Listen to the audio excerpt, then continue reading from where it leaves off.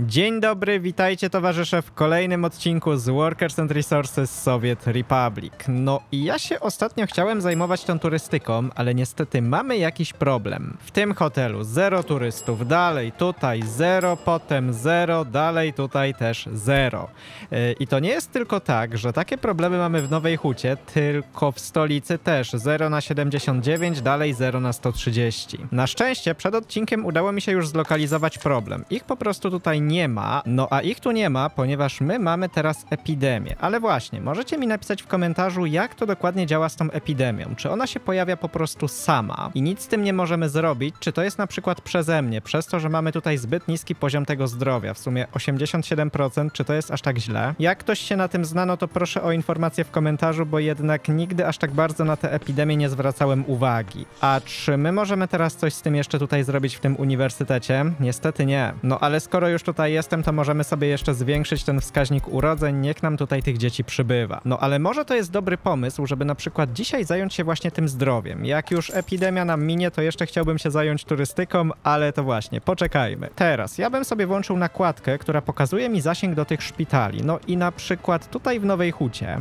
to nie wygląda jakoś super pięknie. Na przykład z tych budynków nie mają zasięgu do tego szpitala. Ale chwila, pokażcie mi na przykład, jak wyglądają te piesze zasięgi. No właśnie, tutaj nie podejdziecie. Nie podejdziecie pieszo, ale karetka raczej powinna dojechać. Tak, ponieważ jak na to sobie najedziemy, to nawet widzimy, że cała Nowa Huta jest tutaj objęta tym szpitalem. Może spróbujmy to sprawdzić jeszcze raz. Wejdźmy sobie, gdzie to było. Tutaj, tak, Zdrowie. Jak to wygląda? 93% w tym budynku. On niby nie ma tego pieszego zasięgu, no ale tak naprawdę to działa. Czyli chyba tak naprawdę dużo teraz z tym tutaj nie musimy robić. Potem w tych okolicach też jest 90 coś, ale tutaj mamy 85. No właśnie, i nad tym można by już bardziej popracować. Tutaj w okolicy też jakieś 79, 84, dalej 88. Pytanie, czy to jest na przykład przez to, że ten szpital jest tak daleko, czy oni tutaj są bardziej chorzy na przykład przez te zanieczyszczenia z tamtej strefy. Tak, tutaj szukam w różnych miejscach, ale nie wiem za bardzo, jak włączyć jakąś mapkę, która by mi pokazywała zanieczyszczenie. Tutaj raczej tego nie będzie, dalej w takich miejscach też tego nie ma. A gdybyśmy kliknęli sobie na przykład na to, coś tu możemy jeszcze więcej sprawdzić, są te odpady, tak, no ale nic więcej tutaj niestety nie zrobię, a klikając na taki budynek, no mamy ten wskaźnik zdrowia, 89%. Jak wiecie, czy się da włączyć taką mapkę pokazującą zanieczyszczenia, to napiszcie mi w komentarzach, najwyżej sprawdzimy to sobie następnym razem. A teraz, skoro tutaj oni mają gorzej, to ja bym im postawił jeszcze jakąś chociażby małą klinikę. Może na przykład coś takiego na 21 pacjentów, tylko czy ja teraz to sobie tutaj gdzieś zmieszczę? Chyba się uda, zobaczcie, tutaj mamy miejsce przy tym dworcu, tylko pytanie, czy uda mi się podłączyć drogę, bo jednak to może być ważne, żeby tutaj mogły podjeżdżać te karetki. Obawiam się, że niestety nie. Chociaż, jak troszeczkę to obróciłem, to dałoby się to podłączyć tam. To wiecie co, ja bym to postawił może najbliżej tego dworca, jak tylko się da. Na przykład jakoś tutaj i zobaczmy, czy teraz uda mi się to połączyć. Czyli co, stąd podjeżdżamy tu? No i tak, dałoby się. Zostawiamy może taką drogę. Okej, na razie niech będzie taka, żeby oni to jak najszybciej wybudowali. A jeśli chodzi o te ścieżki, to zostawiamy takie, jakie same się tutaj zrobiły? Chyba tak. I możemy nawet dodać wam jeszcze taką jedną tutaj. Dobrze, niech to w takim razie tak wygląda. Bierzemy dwójkę, zaznaczamy wszystko, to sobie tutaj szybciutko budujcie. No a zerknąłbym jeszcze raz może do tego szpitala, jak tam na przykład z tymi pojazdami. Ale nie, tutaj wszystko jest, to jest po prostu już zapełnione. Jeszcze gdybym chciał, żeby tam były większe zasięgi, to możemy niby spróbować zrobić jakiś lepszy chodnik. Zmieścimy tutaj coś takiego, no bo w tym momencie to tu jest tylko połączenie taką drogą polną, czyli co? To by trzeba wyprowadzić tak. W ogóle, czy ja będę chciał kiedyś asfaltować tę drogę, którą mamy tutaj? Coś mi się wydaje, że to nie jest jakoś bardzo potrzebne. Okej, wyburzamy w takim razie, żeby ona mi tutaj nie przeszkadzała, a jak kiedyś serio bardzo będziemy tego potrzebowali, no to mamy na to miejsce. No to co? Teraz bierzemy sobie taką lepszą ścieżkę i podłączamy się po prostu tutaj, chociaż wiecie co, może zróbmy to jeszcze troszeczkę inaczej. Z taką ścieżką to ja bym podszedł tam na przykład kawałek dalej, żeby ona wyglądała trochę lepiej i teraz dopiero ten szpital podłączymy sobie jakoś tak, pięknie. No i mamy teraz jeszcze pełno takich rzeczy, które ja sobie muszę naprawić. Mamy to już naprawione, także wracamy teraz do tego zdrowia. Tylko pytanie, czy ta nakładka w ogóle ma sens, bo co z tego, że oni mogą sobie tam pieszo gdzieś podejść, skoro i tak może podjechać do nich karetka. W ogóle czekajcie. Czy ja dobrze widzę, stawiamy w tym miejscu małą klinikę, a dużą klinikę mamy kawałek obok, mamy pełno tych pojazdów, mamy personel, mamy lekarzy i mało kto z tego korzysta. Troszkę troszeczkę się z tym pospieszyłem. W takim razie bardzo przepraszam, tego tutaj nie budujemy, usuwamy sobie też tę drogę oraz te wszystkie podłączenia. Okej, czyli jest klinika i po prostu oni są za blisko tej strefy fabrycznej, lepiej z tym zdrowiem tutaj nie będzie. Okej, w takim razie teraz wracamy jeszcze raz tutaj, tylko ja chcę sprawdzić w takim razie te inne znaczniki. O, właśnie te. Czy gdzieś tu mamy jeszcze jakieś takie serio większe problemy z tym zdrowiem, którym by się trzeba przyjrzeć? No nie, wszędzie 90 coś procent poza właśnie tymi okolicami. Tak to musimy już w tej nowej hucie zostawić. A jeszcze bym zerknął tutaj. Na co wy tak naprawdę narzekacie? Brak lub zanieczyszczona woda. Minus 96% i zgłosiło to 178 osób. No tak naprawdę nie jakoś tak bardzo dużo. Wiadomo, fajnie by było, żeby wszędzie ta woda była, no ale gdzieś tam pewnie są jeszcze jakieś pojedyncze budyneczki, o których sobie zapomniałem. Zawał serca lub udar, z tym dużo nie zrobię. Przestępczość to jest tylko 7 osób. Dalej, pandemia 21 osób. Tym teraz się nie zajmę, ale na przykład picie alkoholu 2899 osób. Czyli co? Chcecie mi powiedzieć, że jeśli ja chcę mieć na przykład większy procent tego zdrowia, to musimy ograniczyć spożycie alkoholu? Obawiam się, że tak by trzeba zrobić. Na przykład w tym budynku mamy 17% tego uzależnienia, no ale nie ma co się dziwić, jak prosto pod tym blokiem macie taki bar, on jest pełen alkoholu, mamy obsługę, mamy klientów. Tylko że to nie jest raczej takie proste, bo jak ja się po prostu pozbędę baru, to oni będą narzekali. No właśnie, jeden obywatel nie może odwiedzić baru, więc zanim bym się na przykład pozbył wszystkich barów z Republiki, to musielibyśmy jakoś wpłynąć na nich tak, żeby oni nie chcieli tego pić. A gdzie się na to wpływa? Chyba gdzieś tutaj, czyli w tej rozgłośni radiowej. Reklamowanie alkoholi i musielibyśmy sobie zejść jakoś tak, minus 10% na przykład i wtedy to ma jakiś tutaj delikatny wpływ. To jest niby na czerwono, ale tak chyba ma być. Mamy to zmniejszać, minus. Możemy spróbować jeszcze troszeczkę, tak żeby nie zepsuć tamtych rzeczy. 0,18, tutaj 2 coś, wtedy minus 0,29. Dobra, ja bym to na razie tak zostawił, a może bardziej będziemy kombinować na przykład jak uda nam się wybudować ten budynek tej telewizji. W ogóle, skoro mowa o telewizji, to ja pamiętam, że dawno temu pisaliście, że jednak tutaj w Warszawie fajnie by wyglądała jakaś większa ta stacja telewizyjna. Może warto to zmienić, czyli co? Chcielibyście po prostu coś takiego i to by fajnie wyglądało w Warszawie, tak? Co my tu jeszcze mamy? Taką mniejszą oraz tą, którą ja sobie tutaj już postawiłem. Dobra, w takim razie tak zrobimy, czyli pozbywamy się tego projektu stąd, pozbywamy się tej drogi i bierzemy sobie taką serio potężną stację telewizyjną. No i skoro to jest takie duże, to może ja bym to postawił jakoś kawałek dalej, a tutaj w okolicach stacji to ja bym raczej chciał mieć jakieś hotele. Taka właśnie strefa hotelowa, to sobie może stać tam. Wstrzymajmy budowę, żeby na razie mi tego helikoptery nie budowały i w ogóle chwila, czy my bankrutujemy? Coś przez chwilę tam mieliśmy 0, ale teraz nawet zaczynamy już zarabiać. Fajnie, ja czekam aż zaczniemy, a nie, już nawet zarabiamy na tej turystyce, fajnie. Więc zaraz spróbujemy zarabiać na tym jeszcze więcej, tylko wcześniej ja bym chciał dokończyć te rzeczy z tym zdrowiem, czyli nową hutę sobie możemy już zostawić, a jak to wygląda na przykład w Blunix gradzie? 83% tutaj, dalej 83% w tym miejscu, no ale to jest najprawdopodobniej właśnie przez tę brakującą żywność, no bo żadnych zakładów przemysłowych w tych okolicach nie mamy. A czemu wam brakuje żywności, moi drodzy obywatele, mieszkańcy? Gdzie my tu mamy sklep? Tutaj się schował. Dobra, sprawdzajmy. Żywność niestety nie ma, w tym magazynie też nie ma żywności, czyli mi się wydaje, że teraz w nowej hucie jest już ok z tą żywnością, ale tutaj jej nie dostarczyliśmy. No właśnie, jest jej strasznie mało. Skoro tak, to musimy jeszcze wrócić do tego tematu tej żywności. Tutaj 74 tony. Dalej wy nie możecie pracować, ponieważ brakuje płodów rolnych. Naprawdę znowu takie problemy, ale czy teraz nam tutaj nie jedzie jakiś pociąg czasami? Mamy tu niby jakąś linię płody rolne do zakładów włókienniczych, ale to są ciężarówki i jest też taka linia import płodów rolnych, ale to są stare rzeczy, tutaj już nic nie jeździ. Płody rolne to powinny jechać teraz w tym pociągu. No jadą. Chociaż nie jadą. On dopiero jedzie na skład celny po to, żeby zamówić te płody rolne. Wy naprawdę nie macie własnych płodów rolnych w tym silosie? No macie 2500 ton. Proszę takich rzeczy nie robić, ja zabraniam wam importować te płody rolne. Gdzie my to mamy? Tutaj. To musimy po prostu wyłączyć. Nie ładujemy płodów rolnych w momencie, jak mamy własne. Musimy zrobić tak, żeby ci je szybciej transportowali. Z czym tutaj tak naprawdę teraz jest problem? No, mamy taki jeden wagon, w którym jest alkohol. Też nie wiadomo czemu. Tak jak ostatnio sprawdzaliśmy te wagony, w których są jakieś prefabrykaty i tak dalej. Spróbujmy tutaj jeszcze wejść i ja bym w takim razie chciał serio zlokalizować te wagony. Ten, co przewozi niby płody rolne, ale on stoi teraz tutaj tutaj. No i dobra, znowu mamy ten koreczek, który mieliśmy ostatnio, wy przez to nie możecie tam podjechać do tego silosa.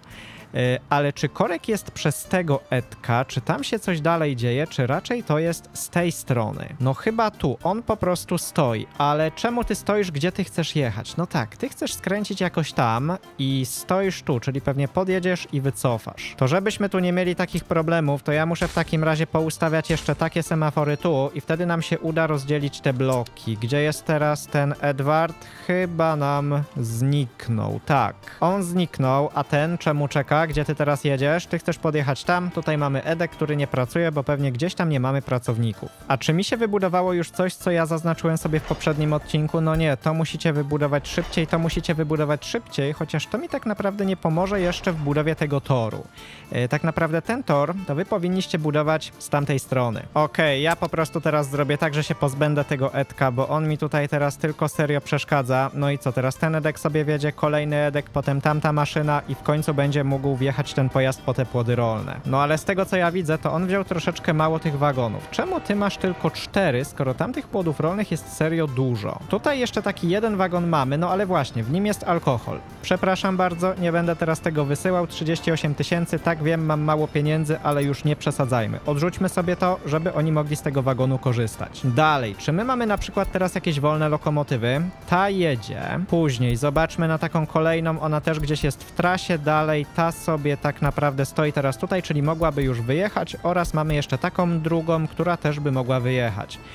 Czyli w tym momencie ja bym potrzebował więcej tych takich wagonów, chociaż obawiam się, że w tym budynku to my już tak naprawdę nie mamy na to miejsca. Może z tymi płodami rolnymi ja to powinienem zrobić inaczej, bo to jest jednak zbyt ważna rzecz, czyli zrobić taką linię na sztywno, która woziłaby te płody rolne stamtąd tutaj.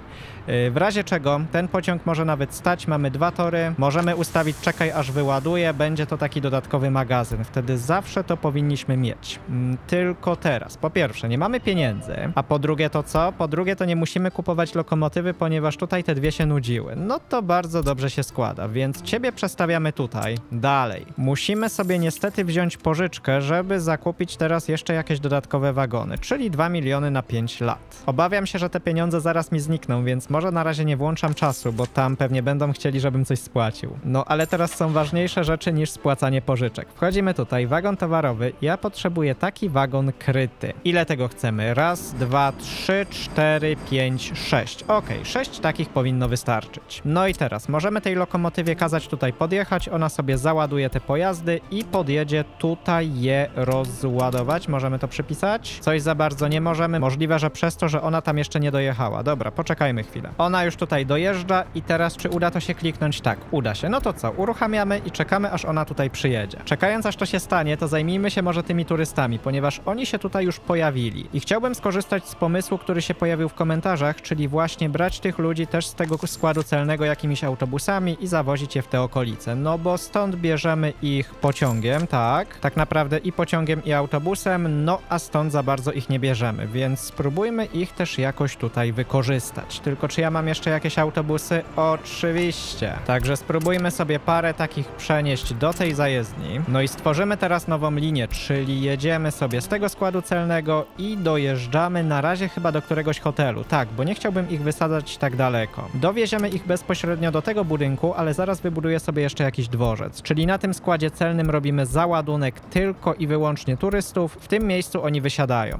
No i teraz kopiujemy sobie ten rozkład, ponieważ jeden taki autobusik to raczej będzie za mało i ja bym przypisał tak naprawdę wszystkie, które teraz tutaj mamy. Żeby nie było tak, że jacyś turyści mi się tam marnują. No i teraz bierzemy sobie taki dworzec i stawiamy go jakoś tak, żeby wszyscy tutaj na pewno mieli zasięg, też tak, żeby w przyszłości można tu puścić jakąś taką linię miejską. Może spróbujmy to postawić sobie jakoś tak pod kątem i teraz pokombinujmy jeszcze bardziej tutaj, czyli połączymy teraz jedno z drugim, tylko może troszeczkę inaczej. Skoro to już mamy pod kątem, to niech ta droga idzie pod takim samym kątem, chociaż z tego co widzę, to troszeczkę to jest krzywo. W takim razie jeszcze raz, to ma być tutaj na pewno równo. Teraz bierzemy taką drogę, łączymy się tu oraz po drugiej stronie też się jakoś łączymy. No dobra, może być coś takiego. Z tym podjeżdżamy sobie tak, a jeśli chodzi o podłączenie tamtego, to ja bym chciał przeprowadzić może jeszcze taką drogę jakoś tędy, potem podłączymy się tam. Obawiam się, że to mi tak nie wyjdzie. Jeszcze inaczej, wyburzamy, z tą drogą jedziemy tam dalej i skoro to robimy tak, to może przedłużmy sobie jeszcze to, czyli z tym tutaj i dopiero teraz będziemy robić ten zakręt, ale w takim razie to tę drogę też musimy dać jeszcze jedną krateczkę dalej, czyli chyba coś takiego. No dobra, niech tak będzie, wtedy to łączymy sobie z tym i tutaj możemy zrobić takie zwykłe skrzyżowanie, chyba że robimy jeszcze taki przejazd, żeby łatwiej tam było skręcić. Dobrze, no i teraz możemy sobie to usunąć, podjechać jakoś z tym dalej i podłączyć się do tej takiej głównej drogi. Niech to wygląda tak. I dopiero teraz bierzemy sobie taki dworzec. No i może w takim razie ja nie będę go wstawiał jakoś krzywo, tylko niech to będzie takie proste. Jeszcze tylko taka ścieżka, chociaż szkoda, że mi się to tutaj nie podłączy. No ale dobrze, kawałek obok też może być. Dalej przejdziemy sobie jeszcze jakoś tak, czyli tak prosto i skończymy tę ścieżkę na tej drodze. To oczywiście podłączamy. Dobrze, rozpocznijmy sobie budowy, chociaż widzę, że nie wszystko się zaczęło, więc to musimy jeszcze tak zaznaczyć i teraz dwójka niech mi się tym wszystkim zajmuje. Sprawdźmy jeszcze zasięgi, będzie do wszystkich hoteli. No do wszystkich niestety nie będzie, czyli do tych dwóch, ale to tak naprawdę dlatego, że ja tu nie mam nigdzie przejścia dla pieszych. No to co, robimy coś takiego i teraz te zasięgi od razu są. Teraz, ponieważ mamy już tutaj turystów, to spróbujmy im jeszcze zapewnić żywność, alkohol oraz mięso, bo tym się jeszcze nie zajmowałem. Czyli co, musimy wziąć któreś tutaj centrum dystrybucyjne odpowiedzialne za sklepy, na przykład takie. No i co, tak naprawdę te budynki mamy już przypisane, musimy przypisać jeszcze ten jeden, a to co to było? To był bar. Także do baru też to obowiązkowo musimy sobie przypiąć. No i co? To tak naprawdę tyle, czyli w tym hotelu mamy żywność, tutaj też z mięsem są tam jakieś problemy, no ale to tak naprawdę dzieje się tam wcześniej, a nie, że ja sobie teraz tutaj czegoś nie przypisałem. No a co wy mi robicie tutaj? Znowu podjeżdżacie do tego budynku? Tak, oni tutaj po prostu tankują. Skoro tak się dzieje, to znaczy, że nie mamy paliwa w innych miejscach, a paliwa w innych miejscach nie mamy, bo co? Bo nie ma paliwa tutaj. No a paliwa tam nie ma, ponieważ musi coś nie działać w tym miejscu, a w tym miejscu to nie działa, ponieważ co? Ponieważ wy tego nie produkujecie? Możliwe, że za dużo tego sprzedajemy. Jak wyglądają te priorytety? Wszędzie mamy niski. Nie. Tutaj ma być priorytet wysoki. Przede wszystkim idziemy do tego zbiornika z paliwem, dopiero potem sprzedajemy za granicę. Także mam nadzieję, że to zadziała i w ogóle może ja tymczasowo wyłączę sprzedaż tutaj. Możemy? Okej, dajmy po prostu import i to nie powinno działać. A tego to mi jeszcze od poprzedniego odcinka niestety nie wybudowaliście. Wracamy teraz do tej kolei. Złóżmy sobie taki pociąg, czyli przechodzimy z tymi wagonami tutaj na górę, tak oraz jeszcze taki jeden. No i teraz możemy ci stworzyć linię, czyli robisz tak, podjeżdżasz sobie do tego silosa w tym miejscu, ładujesz tam te płody rolne, tylko pytanie, czy czekasz aż załaduje? Może nie, bo wtedy będzie mi czekał na przykład całe lato, chociaż z drugiej strony jak nie będzie czekał, no to będzie tylko niepotrzebnie krążył, więc dajmy czekaj aż załaduje, ewentualnie będziemy sobie nim tam jakoś ręcznie sterować. No i po drugiej stronie do tego silosa obowiązkowo czekaj aż wyładuje płody rolne. Uruchamiamy i teraz powinniśmy je tutaj zawsze mieć. Czyli możemy teraz wejść do tego budynku i pozbyć się tych ustawień, tak? Czyli nie robimy tego wyładunku tych płodów rolnych tutaj. Po drugiej stronie cały czas możemy robić załadunek, ponieważ my też te płody rolne powinniśmy dostarczać na przykład w to miejsce, do tej fabryki tych tkanin czy ubrań. Tkanin. No właśnie, mamy teraz tutaj informację, że jest problem, nie ma tych płodów rolnych, więc po prostu musimy poczekać, aż oni mi to dostarczą. Czyli co? Udało nam się trochę problemów rozwiązać. Ta produkcja teraz powinna się tutaj odbywać bez problemów. Powinniśmy mieć więcej żywności, więc wracamy do wcześniejszego problemu, którym się zajmowaliśmy, czyli do tego zdrowia, tak? Ponieważ oni mi tutaj chorowali, ponieważ nie było tego jedzenia.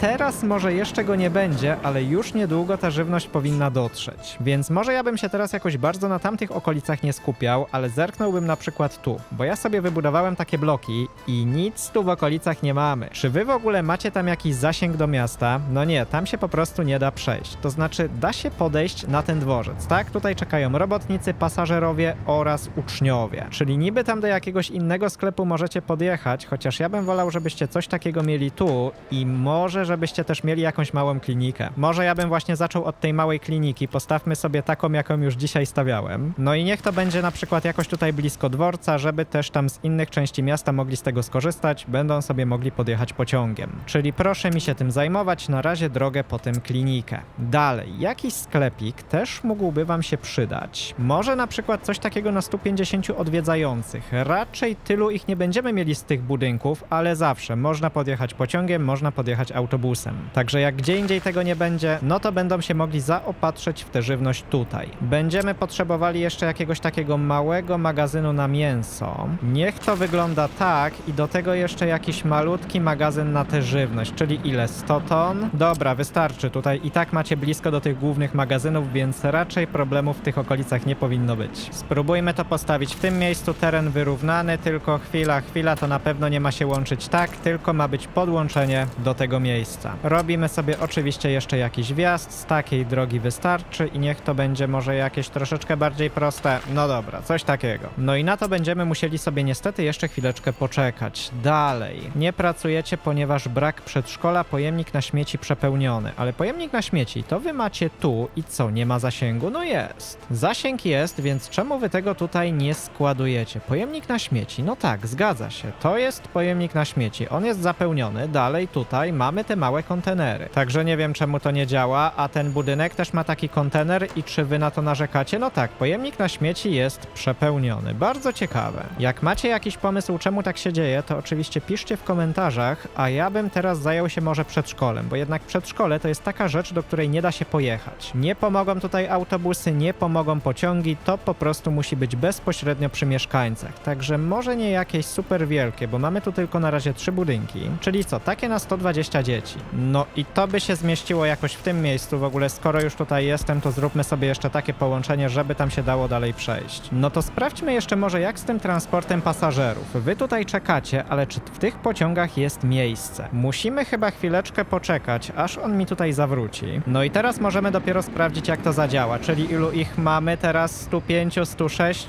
i czy oni mi tutaj wsiądą? No dobra, wsiadają, ale jednak strasznie długo czekali.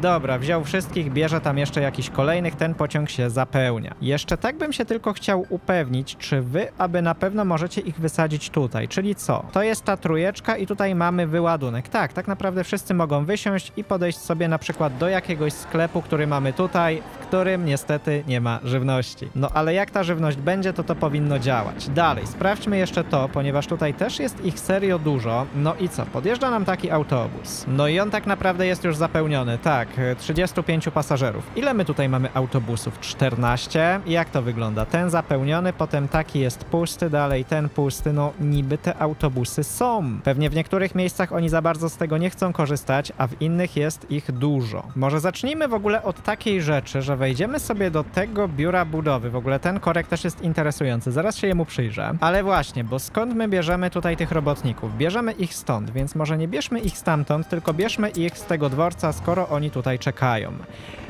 Teraz na szybciutko sobie sprawdzimy, co się tutaj dzieje. Aha, bo ty chcesz zatankować ten budynek, a mamy tutaj taki pojazd z warsztatu. To jest serio słabe, że tu jest tylko takie jedno miejsce postojowe. Okej, także ja to resetuję i teraz ta cysterna będzie mogła wjechać, pozostali sobie tam wrócą i będą to mogli jakoś normalnie budować. Jeszcze jedna rzecz, zanim przejdę do tamtych autobusów, bo tutaj mamy utrzymanie infrastruktury, które zbiera te śmieci i my tak naprawdę nie mamy już tutaj śmieciarek. Mamy 10, reszta miejsc jest wolna, więc może się okazać, że ci mieli właśnie problem z tymi śmieciami, ponieważ wiedzieli, że i tak nie ma śmieciarek, nawet jak przesypią to tam. No niby coś takiego się mogło zdarzyć. Dobrze, także wejdziemy sobie tutaj. Mamy troszkę pieniędzy, więc ja bym jednak mimo wszystko w te śmieciarki zainwestował. To jest bardzo ważna rzecz, także niech to działa dobrze. Kupujemy sobie je tutaj do pełna. No i teraz w końcu możemy przejść do tych autobusów, które jeżdżą nam po stolicy, tylko te wszystkie już wykorzystałem, więc znowu musimy sobie troszeczkę ich tutaj przenieść. No i teraz wchodzimy sobie w tę linię autobusy stolica, przechodzimy tutaj, gdzie mam te autobusy. No i co? Ile wam ich dodamy? Raz, 2, 3, 4, 5 na przykład. No a ten jeden to może ja bym jeszcze wziął i na przykład przeniósł sobie gdzieś do tego biura budowy. Tak, to się zawsze tam może przydać. Wracamy tutaj, tym dalej brakuje płodów rolnych. No to jest po prostu jakiś żart. Gdzie jest ten pociąg? Tutaj czeka sobie taki z tymi śmieciami. W ogóle jeszcze tym korkiem się miałem zająć. Ajajaj. tutaj to mamy, tak? I on niestety stoi, bo tam cały czas mi to budują. To jest po prostu tragedia z tymi wszystkimi etkami. Czemu ty tam teraz nie jedziesz? Pokaż mi to. Gdzie ty masz ten tor zajęty? Tu masz tor zajęty, no serio? Ale wybudowaliście już to? No nie, wysoki priorytet, ale was to za bardzo nie obchodzi. Nie może być tak, że wy mi blokujecie te tory. To jest serio już ważny przejazd, ten do tamtego silosa. Jeszcze mi tylko pokaż, które ty tory teraz chcesz wybudować. Jakieś, które mają już 98%? Okej, taki tor. Może ja to teraz powinienem zatrzymać? No nie wiem, bo zanim my z tamtego będziemy korzystali, to jeszcze serio minie sporo czasu. A tylko mi to wszystko tutaj to psuje. No to co? Wstrzymaj budowę na tym torze, dalej ten tor, wstrzymaj budowę, tutaj wstrzymaj budowę, co tu jeszcze mamy? Wstrzymujemy budowę, podjedźcie tylko wybudować to. Czyli co? Ciebie teraz resetujemy, nie chcemy tu ciebie. Dalej, kolejne te pociągi jakoś ruszyły, tamten edek, okej, tamten edek zniknął, tutaj jeszcze chwileczkę bym poczekał, dałbym mu szansę, bo ty jedziesz gdzie? Brelów niedokończone tory, czyli to jest tutaj, no też fajnie byłoby je mieć, żebyśmy na przykład mogli wyjeżdżać sobie z tego silosa gdzieś tam na granicę, gdybym na przykład chciał to sprzedawać. No ale to chyba nie jest teraz najlepszy pomysł, żebyście wy to budowali. Wstrzymujemy budowę, dalej tutaj też wstrzymaj oraz tutaj też wstrzymaj. Wybudujcie tylko teraz to. No to sprawdzamy kolejnego. Gdzie ty teraz chcesz pojechać? Ty chcesz budować to. No i właśnie, od tego powinniście zacząć, żebyśmy mogli budować sobie tamte tory. Czyli co, temu się udało dojechać, tak, chociaż to jest jakiś inny. Tak, ten jest jeszcze z tego KCD własny, więc pytanie, czy on w ogóle tam pojedzie to odwieźć? Tak, pojedzie. Ma to na tej trasie 230 ton, a jeśli chodzi o tamten pociąg, to gdzie on teraz jest? Chyba dalej będzie czekał w tym korku, więc ja się pozbywam tego i to jest teraz priorytet, żeby on przejechał, żeby produkowali żywność, żebyśmy mieli lepsze to zdrowie. No to co, sprawdzimy jeszcze, jak to zdrowie wygląda, na przykład tutaj w Warszawie. No w Warszawie to wygląda kiepsko, ale czemu tak się dzieje? My tutaj mamy klinikę, tak. No i oczywiście w klinice pojemnik na śmieci jest przepełniony. Już postaramy się rozwiązać ten problem, czyli co, taki kontener postawimy sobie, a może jakoś kawałeczek dalej. Niech on stoi na przykład tutaj, tylko mam nadzieję, że oni to w końcu wybudują. No bo na przykład z tymi budynkami to sobie nie mogą poradzić. Mają prefabrykaty, mają stal i rozumiem, że teraz potrzebujemy pracowników. Serio, musimy mieć więcej ludzi w tej Warszawie. To jest teraz po prostu priorytet, żeby móc budować resztę, czyli co, bierzemy sobie, w sumie nie muszę tam lecieć, tylko weźmy sobie tę 9 i pomóżcie budować to, pomóżcie budować to. Serio, potrzebujemy tu więcej ludzi. Jeśli chodzi o te ścieżki, to może ja tutaj nie będę angażował helikopterów, ale na przykład z tym też byście mogli pomóc. W ogóle dziękuję, bo zauważyliście w komentarzach, że tutaj do któregoś budynku przypisałem sobie ten przystanek trolejbusowy, także ja to sobie poza odcinkiem naprawiłem i powinno być ich tutaj więcej. No a skoro to miał być odcinek zdrowotno-hotelarski, to wracamy teraz do Nowej Huty, do tych naszych hoteli. Jak to wygląda w tym budynku, do którego ja dowożę tych turystów? No po prostu genialnie. On jest pełny. Mamy tutaj problem, że nie są obsługiwani, mamy problem z kościołem, mamy problem z mięsem. No i tam jakieś jedno naruszenie prawa, ale to tak naprawdę nie jest jakiś wielki problem. Ile my teraz zarabiamy na tych turystach? W tym miesiącu, 24 maja, już 400 000.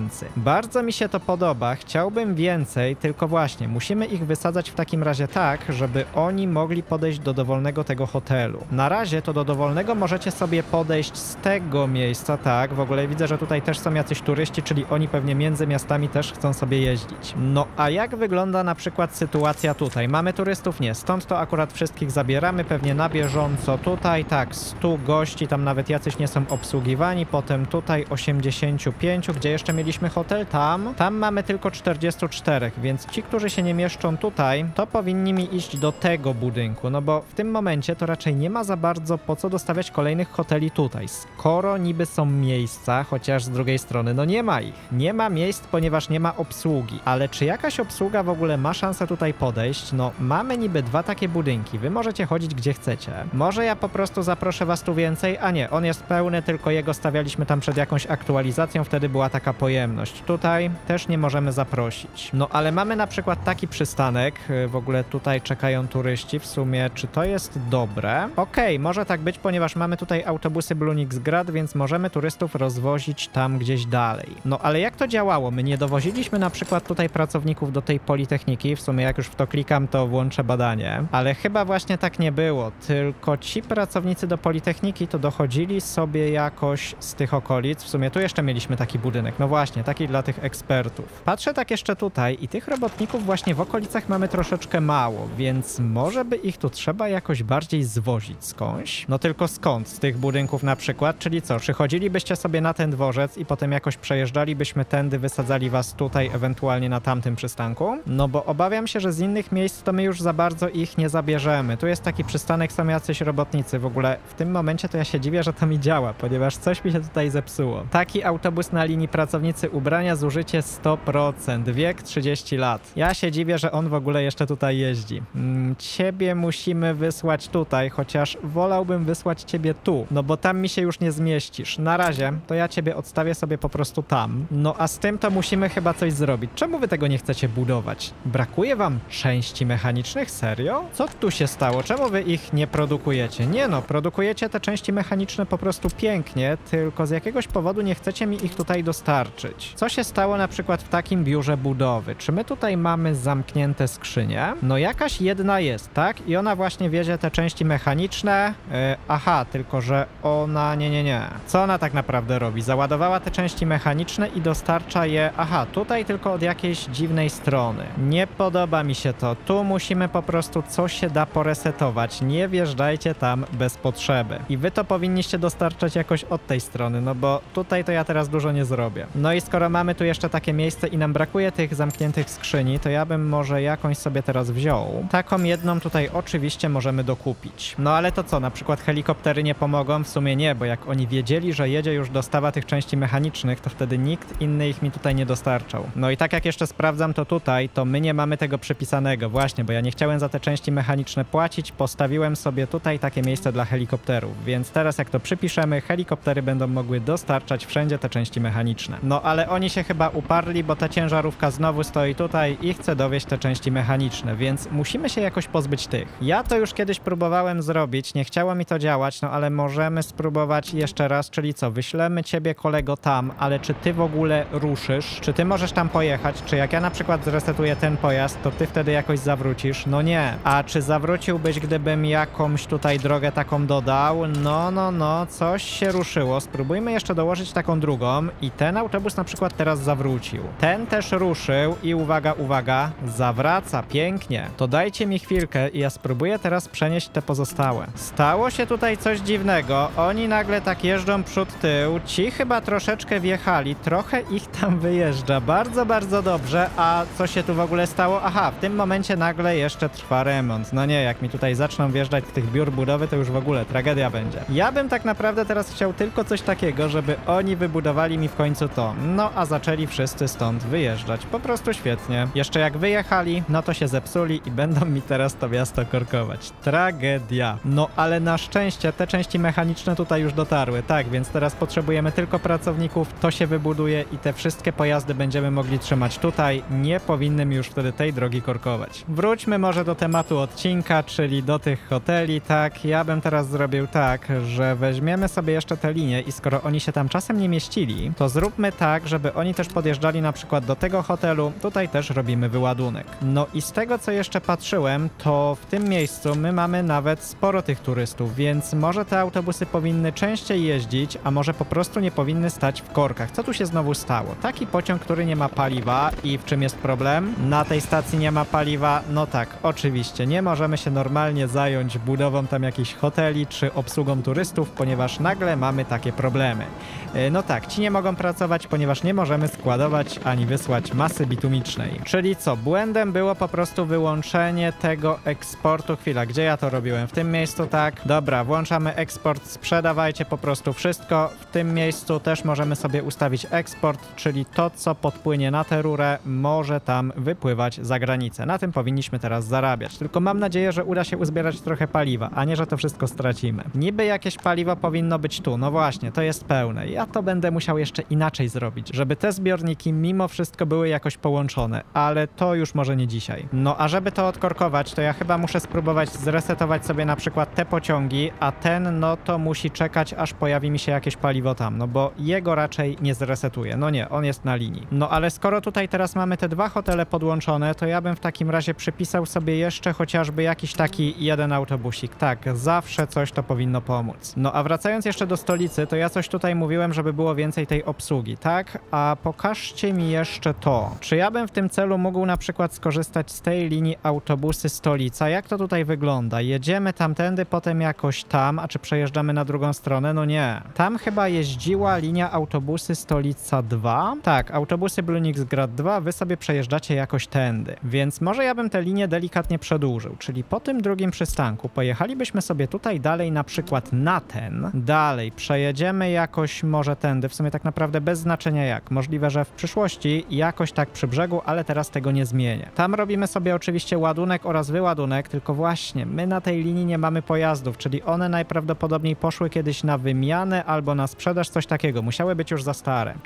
Czyli musimy jeszcze jakieś autobusy przypisać, tylko z tego co ja widziałem, to my już tutaj nie mamy żadnych takich autobusów. To znaczy są niby jakieś takie dwa, ale one to już były do złomowania. Więc musimy to zrobić tak, że kupimy sobie jakieś na przykład nowe. Dawno tego nie robiłem, bo jednak sporo tych autobusów mieliśmy. Spróbujmy kupić na przykład takie 4. Przypisujemy je sobie do tej linii, czyli raz, 2, 3 oraz 4, tak. I teraz musimy jeszcze tutaj coś poprawić, bo tamten dworzec mi się z jakiegoś powodu nie dodał. Czyli po dwójce, nowy przystanek, wjeżdżamy sobie tu, ładujemy, wyładowujemy wszystkich, zatwierdzamy. Okej, niech to w tym momencie tak wygląda, żebyśmy tutaj mogli mieć więcej tych pracowników, żebyśmy mogli obsługiwać więcej turystów. No i żeby turyści mogli sobie też gdzieś tam dalej pojechać. No a zobaczcie, co się udało wybudować tutaj, także ja bym to chciał przetestować. Weźmy sobie na przykład jakiś taki zepsuty autobus i przestawmy go tu, ale chwila, nie możemy, ten budynek nie nadaje się na zajezdnię. Ja nie chcę, żeby to była zajezdnia, tylko po prostu chciałbym go tam trzymać. A gdybyśmy na przykład wzięli sobie jakiś zepsuty pojazd, no nie wiem, może stąd? 60% 26 lat. Tak, on też by był do zezłomowania i spróbujmy go teraz postawić w tym miejscu, no i to działa. Pytanie tylko, czy uda mu się przejechać, bo teraz mamy jeszcze jakiś koreczek w tym miejscu. No ale okej, chyba się uda, bo to jest raczej korek do wyjazdu. Co tu się teraz stało? Może ja jeszcze bym na przykład przeniósł te wszystkie tutaj, tak, też mogą sobie tam stać. No i ona teraz tutaj podjeżdża, mam tylko nadzieję, że będą mogli ją jakoś wciągnąć tam.